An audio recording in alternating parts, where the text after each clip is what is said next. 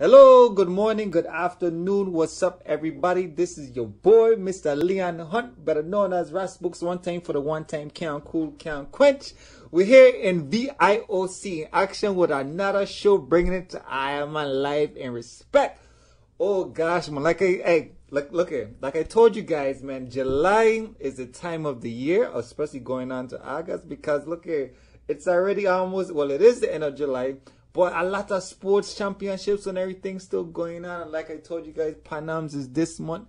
Actually, Panam's Panam opening ceremony was yesterday. We got a lot of stuff to bring to you guys. The time difference is a little off, and the athletes is over there. We got a big group. We got 40-something athletes going on down there representing the Virgin Islands. From basketball, we got swimming, we got athletics, we have volleyball, we got boxing. We get, man, it's a lot of stuff for us going on down there. So we're gonna be for this for the next show and the show after that, and then we're gonna get a little live thing down there with some, man. It's a lot of stuff going on for you guys, and I be sure for sure to get that information for you guys, because of course, where else you can get information from? Because I got the live and direct source with the people I'm down there. Woo! But this your boy. I do want to apologize for one of those weeks I was over there in Italy, and like I told you guys there, I didn't have the connection like I thought I was gonna have the connection, so I could reach back with you guys, so I could let you guys know about that trip. But best believe that, hey, we got the information for you guys, and it's all cool. And then today I do have a special person online, because me and this person go back from way far back a yard. So I mean, back to like 2008, I presume, maybe 2008, 2009. And this is when, all right, well, so let me get a little background and everything, right? So me and a special caller, that's not here right now, but a special caller, let's just say that this is how I learned a lot of the stuff of when, this is my upbringing with inside the Federation. I was learned all the loops, like I was taught everything, and then gone through from there, and then it just, man, it's like this show, you guys gonna want the show, because you guys gonna say, hey, Books, how you know this stuff, how you gotta do this stuff? Well, this person here teach me everything, so hey, bring it to y'all to the stage right now, live and respect. We have Miss Golphin, Trudi Golphin, over here representing the Virgin Island Track and Field Federation, and of course UVI. Miss Golphin, what you say? Blessings, okay. Blessings. It's a pleasure. Yes, sir. Blessing. What's up, Miss Golphin? Everything good or? All is blessed, man. So good to hear your voice, and I'm really excited. Yes. We have a lot to talk about. I want to hear about your trip in Italy in a while. But man, thank you so much for having me on and for sharing. Yes. Man, and the thing is, like I tell people on the show, like the show ain't just about the athletes, you know. It's about the athletes. We got the administration. It's like they say one hand to wash, another hand to work together, and then we put on the show, cause that's how the tingo for the tingo. You know what I mean? A lot of thinking and logistics that go into a lot of these games and plans that a lot of people do not understand, you know. And today I do want you to speak about some of those things, because I mean, people really just don't understand like how much time and effort and going back and forth with, at least in your role, going back and forth with the athletes to try to get a solidified plan down to make the show nice and smooth. Right or wrong? You're so right. And it's the operative word in all of this is teamwork. It's where every part comes into play. It's more like your body, your head, foot, hands. And so the athletes, coaches, administrators, everyone has a key role that we play to make it happen. At the end of the day, our job is to ensure that the athlete gets to the starting line. Yes. And that that's our main job. Our main job is to ensure that we pull out all stops to ensure that all athletes get to their location, to their destination to compete, and they get to that starting line, so that the Virgin Islands can be on just as equal a playing field as any other country. So we have to do what we have to do, and as team leader, my job it's critical, it's crucial, and I'll give you even examples. I can recall one time you and I were, was it Mayaguez, Puerto Rico? Woo! Yeah, Let me see. My goals that was 2010 and 2009 perhaps. Yes. Okay. And one of our athletes had taken a flight and had got into, I think, was it Miami or somewhere? Mm-hmm. And when they got there to come into Puerto Rico, the luggage wasn't there. So we had always told our athletes to, if nothing else, check your competition gear to walk with it on you. Do not check it on. Yes. And for some reason, one of our athletes' gears were checked on in their checked on luggage. And so when they got into Puerto Rico to get into Mayagüez, the luggage hadn't arrived. That was at around midnight, 1 o'clock. Mm-hmm. And the athlete was panicking.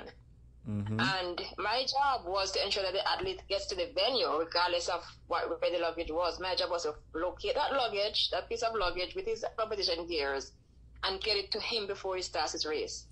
And so there he was in a panic, and I said to him, you know what you need to do? You need to get onto that flight, get over here in one piece, and let me worry about what gets to you. And, frantically that night, and I think you were even involved in it. And we had Coach Golphin, Charles Golphin, correct, who served as head coach at the time.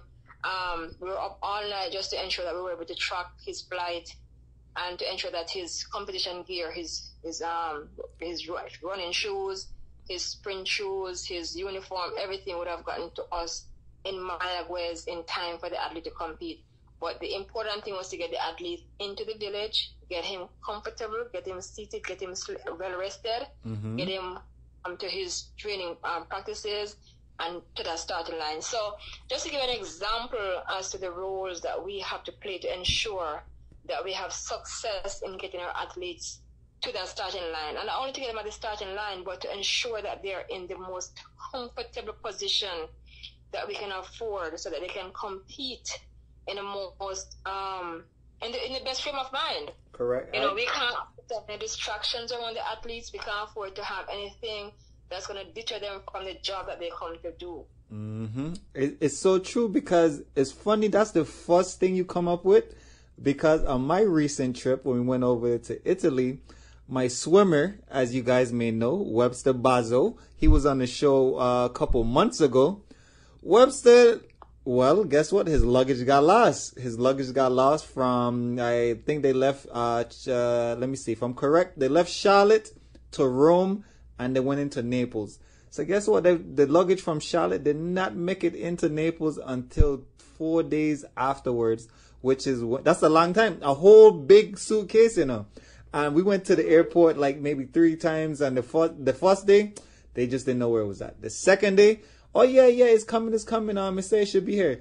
The third day, we didn't realize it was still in America. And then the fourth day, which we was already ahead 6 hours at time, it was like, well, the luggage is coming. It's in Rome. It'll be here by the morning. So actually, the fifth day, he had to wait 5 days for him to get his luggage. And that was like crazy. And just as you said, I mean, he is a swimmer. I don't know why he checking our luggage anyway, but he was a swimmer. And he had enough clothes with him to go to the couple of days, because he was in and out of the pool. But granted, it was 5 days and had to go to the airport and make sure that everything was there. And I mean, you know how everything is when you travel and you don't travel with your luggage, so you have to go through customs and everything else too. And it was like, well, why isn't the person here without the luggage? And I was like, man, look, you're here for the games. I was the head of the delegation for this particular trip, and we're going through everything. And my athlete was panicking, of course, because he didn't have his luggage. And I was like, look, everything's gonna be good. Look, your competition is still a whole nother day away. It's gonna be cool and nice and easy. And we got his temperature down, and he was cool. And then he went out there. The luggage came in. He was a happy camper, and he went out there and performed great. So. And that's the important thing, because this is the life of an athlete. You spend all season training for your sport, training for your competition. You're there, you between doing the different meets that you have to do to qualify for the major events, for the major competitions. And after you have gone through all of the stress of training, competing, your dream, your goal is to get into a position to present your country and yourself. And so this is everything. Everything banks on this. You know, whatever your season is, because each sport has a different season. Whatever your duration of your season is, and so and it goes up in depends on your sport in less than 10 seconds, in less than 20 seconds, in less than 30 seconds. Depends on what event you do and the distance of the event. So for a 100-meter runner, I mean, in less than 10 seconds, maybe, you know, everything that you have worked for up to that point, it goes into that 10 seconds or less, because you know how the times are these days. Correct. And so when you put everything on the line and you show up for your final act and you're not uniformed for your final act, you'd have just blown the whole thing. And so for us as administrators, team leaders, coaches, and so forth, our job is to make sure that we put all the pieces in place to ensure that our athletes are taken care of. And the thing is, as you just did in Italy, there are situations where you have to double up. You have to double up as a coach sometimes. You have to double up. You as and Leon, you have had the experience. Many times you have gone into my position as a team leader. Yes. You want me to tell you one? I think my first position as team leader was 2013 World Relays, when in Bahamas, the first World Relays. And at the time, this was during the springtime, so it was April, and it was a busy time for school for you. Our national coaches was all busy as well, and we had a team of 6 people, alternates. We was running the 4x2, but it needed a team leader there. It was like, look, we need somebody to get there and get the paperwork right and the payment and everything. And I remember going in there, it was like, okay, so as an athlete, you just have to show up, get your bib. Actually, you just get your bib with your pins. You go out there and you run, right? But on the other side of thing, you have to know where these technical meetings are. If this person times correctly, is everybody got the same color uniforms in a relay? Are you in the right places? Is the payments is correct? Do everybody names, like the whole 9? And I'm like, look, I came out here to perform too, like, you know what I mean? But I was like, look, it's challenging, but I could do this here. And as an athlete, sometimes you don't want to put on those extra pressure on you, but it had to be done, because if nobody was there, I had to do it. We had to run, like we had to be there. We had to represent, and the show must goes on. And I wasn't going to let that hold us down.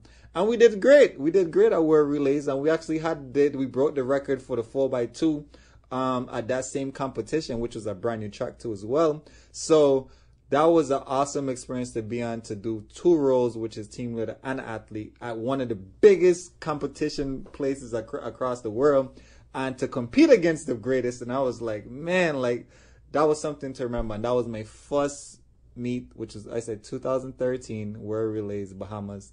That was it. And I learned from you, from all of your headaches. Well, let me tell you that, you know, and we're forever grateful to you for that. And not only, you know, I have to take the opportunity to say thank you as a person and as an athlete, and for the role that you're now playing as it relates to continuing track and field in the Virgin Islands. You know, I really have to commend you, because, you know, from the moment we met many years ago, many moons ago, to now, you have had a vested interest. I've seen you make the sacrifices. And I know going to Bahamas for the World Relays was a big sacrifice for you, because I think that was the first World Relays that we had. That was the very first one. That was the first set of games. And for you to have gone in, you know, in uncharted waters with all the challenges. And, you know, yeah, because this, what was interesting about that meet too was, well, for one, we didn't have no coach, and quote unquote, we didn't have a team leader. We had athletes, right? Although we had mature athletes, you still was there with athletes, and it was like, okay, well, I ain't gonna say who's the boss, but who in charge, but who's the one that say, okay, well, all right, well, we had a team captain, cool. So great, our team captain, so not too. So I didn't want to interfere with, like, you know, I had team captain, didn't want to do like, okay, well, you gotta do this. I was like, no.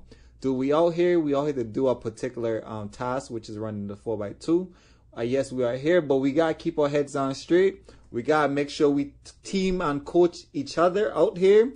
Like, we all in this together. And I mean, it was one of the times where we actually did a really good job of bonding with each other as being on the senior team. Because as you know, most of our senior athletes, they don't live home. They live away. And during that time, 2013, everybody was literally just graduating college or still in college. So the only time we got to be with each other and practice and train was at those particular meets, you know? So that was challenging. And you touched on a very important point, the dynamics of the team. Mm-hmm. And I probably better want of words, probably wouldn't want to say challenges, but let us say the different dynamics that come into play for team leaders and for teams and for all the other players in the whole team, in the whole big picture. Because as you said, many of our athletes in the Virgin Islands are away. Yes. And they're on different campuses. And so even for as a team leader, when we have to coordinate, to make sure that everybody, because there was a time when I was booking tickets for the team. Oh, that's the worst part. You understand? Booking tickets for the team. Like, that's what we on the second segment, we're going to go into that one there, because I think that's a rough one that people don't understand. So let's come back to that point there. We're going to go in that one in the second segment. I don't know if uniform is going to be in the second segment. We could go uniform now. No, we good. We could talk about uniforms here.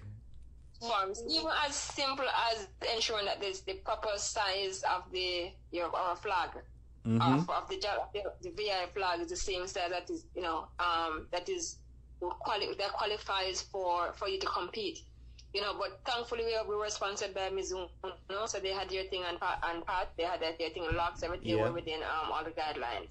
Correct. We're talking about athletes being show up healthy and fine, and then when they come to the competition, just by walking wrongly, for a better want of words, somebody can twist an ankle. Yeah. Shout out to Leslie Murray for always rolling his ankle, just walking straight. This dude always twists, like he just can't walk in a straight line or nothing. Like, if he walk, like he always injure himself just by walking at all the big meets. He don't never get injured any the whole year, and at the big meets he just walk and get injured. Like, I think out of all of his 30-something international meets, at least 20 of them, he's rolled his ankle by just walking. You feel that Leslie doesn't even hear this interview. Leslie, I have nothing to do with this, right? Well, I gonna let him know. I gonna shoot it to him directly. But talking about that, and the fact that you even touched on that, Leon, is the fact that our team has been so dynamic, and I really have to say thanks to all of you, including you, because you were pretty much one of the main, you were pretty much a glue that really held us together. Because as I said before, we're all in different parts of the world, and mostly in the States for you guys, and then for us, sometimes we meet in the athlete for the first time when we end up at the competition, like in person. Yeah, that's true. For us to come together from different parts and still have a vibe, we still had a team, mm-hmm. we still had, and that made a big difference, because if there's any form of, let us say, difference, mm-hmm. that doesn't go over well, it can disrupt the team. And as Correct. Team leader, our job is to look out for anything at all that mm-hmm. can cause a disruption to the team and ensure that is quashed as quickly as possible, because when we get there, we cannot afford to have anything at all that will take away from the main goal of getting the athletes to the starting line, giving them a fair chance as anyone else to compete, and for them to compete well. And so even for a team leader, we have to think ahead of time. We have to be there ahead of time, ensure the accommodations are fine. Even as simple as the temperature in the room. I mean, I go with athletes and I have to ask, do you like to sleep in light? Do you want to, what's how temperature, how cold do you want to be? How hot do you want the room to be? So, sometimes I share with an athlete, sometimes I share in the same room as an athlete. And I do not like to sleep in the cold. And I've slept with athletes who let the room cold like a freezer. I have to work with my blanket and hoodie, because it's not about me. It's about ensuring that the athlete is comfortable. So Right, whatever it is, I right. want 2-3 blankets because I know this athlete doesn't like a hot room or a warm room. The person wants you to be so cold. So I think like a little Eskimo, just to ensure that the athlete gets the temperature that he or she wants to, and for them to function well. Water, ensure that the athlete gets water. Yeah. Ensure that they get thing. And sometimes, as I said, a person may say, isn't that the job of the coach? But sometimes it depends on how many athletes we have on a competition and how many coaches we have. As team leader, I still have to even double up. And thankfully, I'm also a coach, so that helps. That's why I tell. Hey, is one thing you carry a lot. Let me tell you got a lot of hats, and it's a good thing to be experienced in some of those because, I mean, you're dealing with some divas, some divas and kings over here. And these people that want the best of the best and this and this, and the type of organization they confronted to be like, wait, who this is? You know what I mean? Like, oh, matter of fact, wait, okay, no, hey, callers, we're gonna come right back real quick. Let's take a quick commercial break. We'll come right back. We'll get right into the middle of exactly how it is to deal with these preppy people on preppy athletes, or how should I say, demanding athletes. And coaches and team leaders and administration. We'll get about that when we come back in a second. Right back into VIOC in action. Hello, welcome back to VIOC in action. We live and in here with Mrs. Trudi Golphin, representing for the Virgin Island Track and Field Federation, the best of the best team leader that I have ever known. And just before we left for the break, we were just talking about how really it is to attend to the needs of our athletes, administration, and coaches. And before we got off, Trudi was just telling us about everything. So Trudi, please continue, because this is very good information. Yes, as I was saying, one of the key things for us as team leaders is to ensure that we do what we have to do to ensure that the athlete is in the best frame of mind to compete. And that includes even how they sleep, where they sleep, what they eat, what they need to drink. Different athletes have different demands. There are some athletes who are very easy, and there are some athletes who just demand a lot more. Right. But my job as team leader is to ensure that I learn my athletes as much as possible. So let me ask you. Which, not the athlete, but not saying the name of the athlete if you don't want to, but which athlete or which situation from an athlete was your most challenging one so far? Okay, I think one of the most challenging situations I've dealt with our athletes is, as I said to you before, when one of the athletes' luggage was did not arrive on time with the athlete. And you see, the funny thing with that is that when it comes on to gears and uniforms, it's best for the athlete to get their uniforms ahead of time. Yes. And the shoes that they're going to compete in, because it gives them a chance to break the shoes in. Mm-hmm. And there's a guarantee that if an athlete doesn't have the proper uniform at the event, the athlete cannot compete. So that was, to me, the most challenging situation I've had. Mm-hmm. And having the athletes there to the competition, not even quite sure how I'm going to get the gears to the athlete, but just to ensure that the athlete gets into the village with us and to give the athlete the confidence and trust that we'll do everything that we're going to be able to do to get the uniform to him for him or her to compete. Mm-hmm. And so that was the first experience I had with that. Was an eye-opener. I mean, I told you I did not sleep that night. Right. Golphin was there, and I was on one phone with the airline, he was on the other phone with the airline. And that's where teamwork also comes in, because sometimes, depending on the athlete that you're dealing with, you may have to pull other people into the situation to ensure that everything is there. Mm-hmm. And so I could tell you that there was going to be another flight into Mayagüez. I couldn't tell you, I didn't know if American Airlines or whatever airlines had back-to-back flights. So it could be that no flight could have come in for that day or the next day. That's true. So that's true. Because that's not a big airline, correct? Yeah. I mean, regional airport. Sorry. Mm-hmm. Yeah.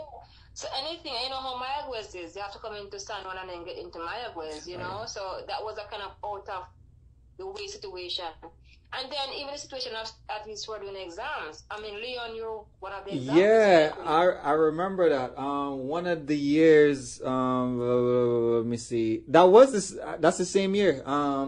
When Maya Goes, when we had the camp, I was still in school. I did summer school that year.